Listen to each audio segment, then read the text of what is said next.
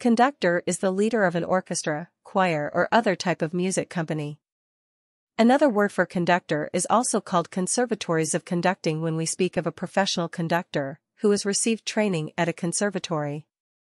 In order to become a conductor, a course at the conservatory will have to be followed. It is the conductor who determines how a certain composition should be played.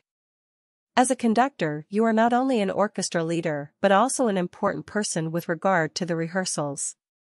A conductor is recognizable to the audience by his baton, which is an important part of the work. With the baton, the conductor not only indicates the tempo of the music but also the emotion that belongs to the score, piece of music.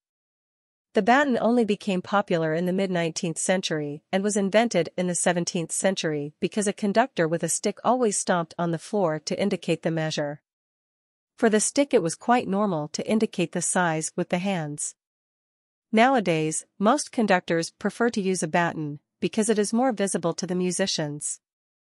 Most conductors also play a musical instrument themselves and should therefore be seen as an all-round musician. Conducting as a conductor is a specialization that must suit the musician or conductor, because leading an orchestra or other type of music company is different from participating in an orchestra or music company.